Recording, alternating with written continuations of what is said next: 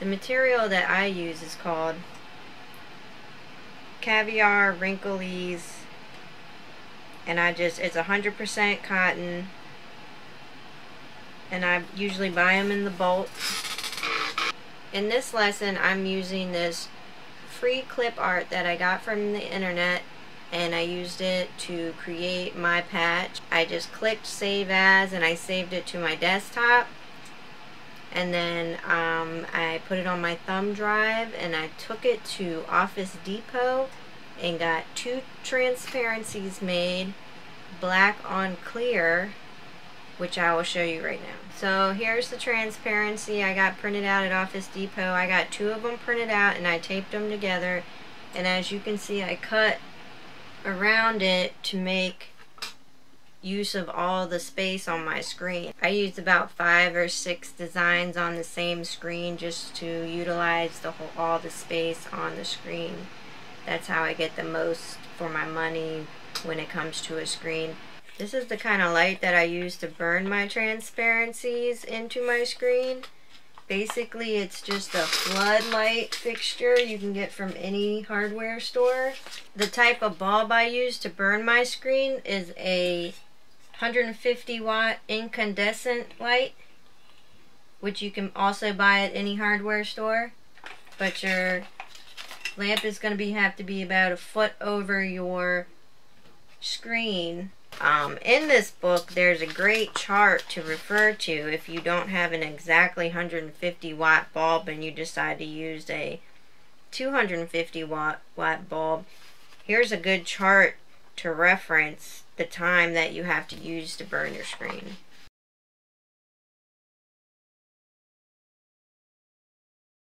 I started silk screening a couple years ago. I always wanted to silk screen. Back in the day when I was younger, I learned about it going to punk shows. I really didn't find my flow of art until I discovered how to silk screen, and then it all started coming together. My prints, my designs. I do a lot of tribal animal designs. My silk screen studio is in the same room that I live in, so basically the space is tight, and I'm going to show you how to use a tight space and print nice prints on patches. So let's get started. So this is preparing the photo emulsion. You're going to add this sensitizer to the photo emulsion to activate it. First you open up your photo emulsion. It'll be a light blue. Then you fill the sensitizer bottle with 3/4 cold water. There's a little bit of sensitizer in there, so if you think it's empty, it's not. Just go ahead and fill it up, cold water, and shake it real good. Then you're going to add it to your emulsion. And just throw out the bottle. Then you want to get a paint paddle or a paint stick. What I'm using there is a ruler, and you just want to mix it up until it's about smooth green. It's pretty thick, so it might take a couple minutes to mix it up, but you want to mix it really good because you want to get those chemicals to mix together, because that's the photo emulsion is what you're going to use to burn your image into your screen and make a stencil. So it doesn't take too long to mix it up. As you can see there, it's just about done. Place the cap on it, and then you just wash off your tools that you were using to mix it. Here we have a blank screen, and that's the photo emulsion. That's an old batch I mixed up. It's a little chunky. When you got an older batch of photo emulsion, it can get little chunks in it. But it doesn't really affect the performance of the photo emulsion.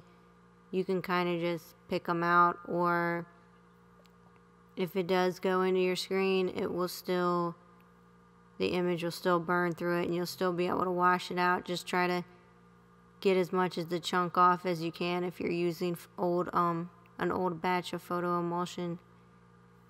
So basically here I'm just making a very thin layer of the photo emulsion, and you don't want too much excess photo emulsion on the screen, because when it dries it'll have pocks, which are really thick areas where the photo emulsion is, and it's almost like plastic when it dries, so you won't be able to burn through those. So when you set it up to dry, you want to make sure that there's no photo emulsion dripping off of it whatsoever, because then you'll get those dried up pocks on your screen, which you don't want to have. So I just kind of brush the excess photo emulsion back into the jar as I do the process. Then it's done. When it's done, you want to set your screen in a cool, dark place raised up.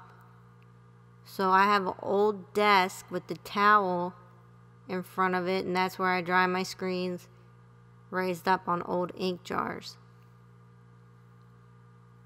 You want a soft bristle nylon scrub brush to clean your stuff and your screens. And you want to, if possible, you want to store your photo emulsion in a refrigerator, because it makes it last longer. I recommend storing it in your fridge if possible.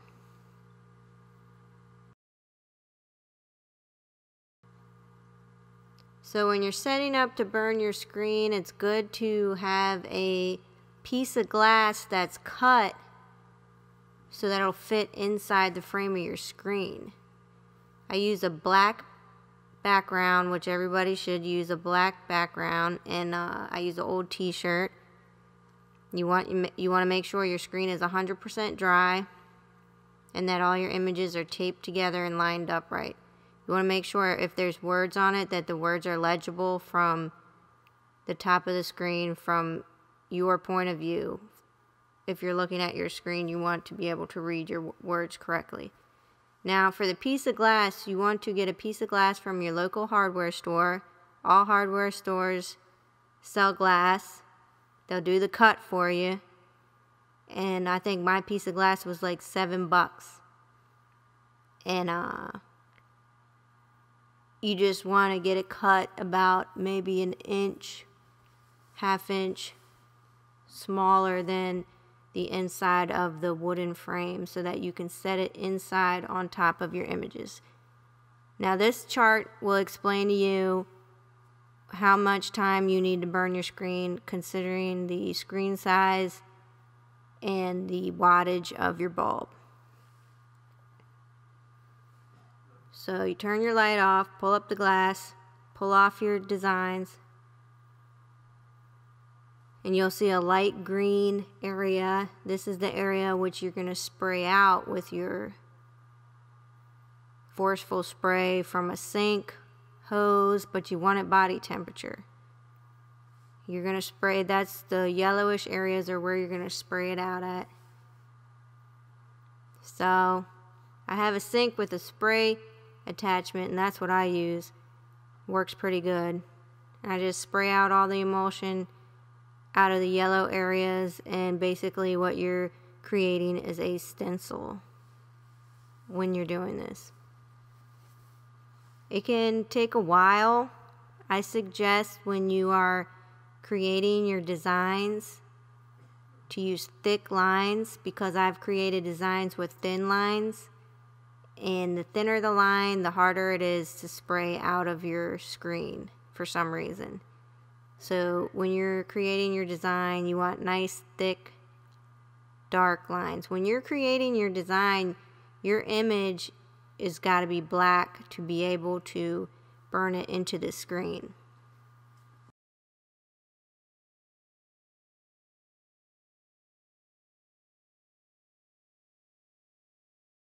I'll hold the screen up to the light to try to see if there's any emulsion still stuck in the design somewhere.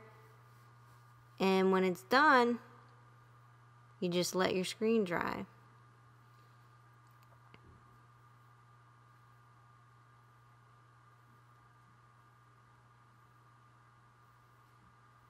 So I just set it somewhere for a while and just let it dry. Next step, you want to cut your fabric for the patches. I use this stuff called wrinklies. I get my fabric from Joann's, which I usually get a coupon and save a couple bucks. You get more for your money when you use coupons at fabric stores. So I cut all my squares up for my patches and I get them ready. You can use whatever, usually people use painter's tape to tape off their screens, but I found a cheaper way and I use packing tape because it's cheaper, and basically you're just using it to block off any kind of holes or any kind of places where the ink might come through. So if you're doing a t-shirt design, you're going to want to tape the borders of the screen. I have a board that has a rubber plastic sheet on it for my background for when I'm printing. It comes in very handy. I suggest using a piece of wood with a smooth surface if you don't have the plastic. I hit it with the lint roller. Make sure there's no lint or hair or anything on it. Then you try to center it the best you can. You lay your screen down.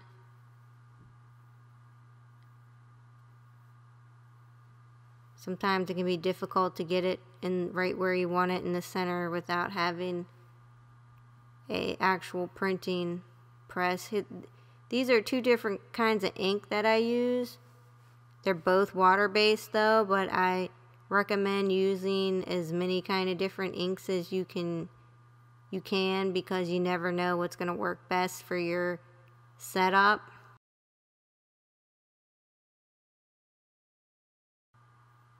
First you do the flood stroke, then you do the print stroke.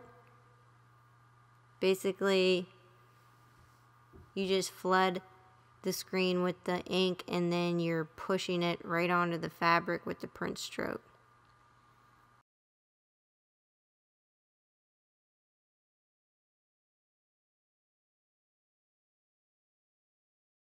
And there you go, there's a patch. So I'm going to do it again. You apply the ink above the design or to the side of the design on your screen. And you place it, you try to center it the best you can on your fabric. Then you do a flood stroke, then a print stroke. Pull your screen up, pull your patch or t-shirt or hold it down so it doesn't wrinkle and get all messed up. And then boom, you got a patch.